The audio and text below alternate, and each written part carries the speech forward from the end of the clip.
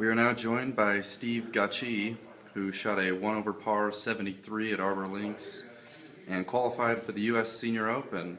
How tough was it out there today with the wind and everything? It was tough. It's hot and humid, and the wind blowing 20 to 40.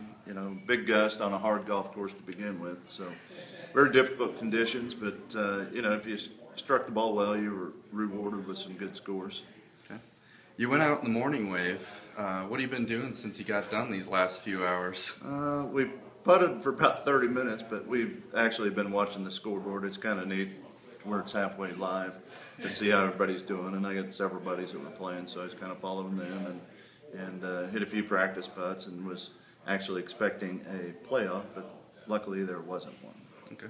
Your former Husker and the U.S. Senior Open will be in Nebraska. How sweet is that? That's pretty cool.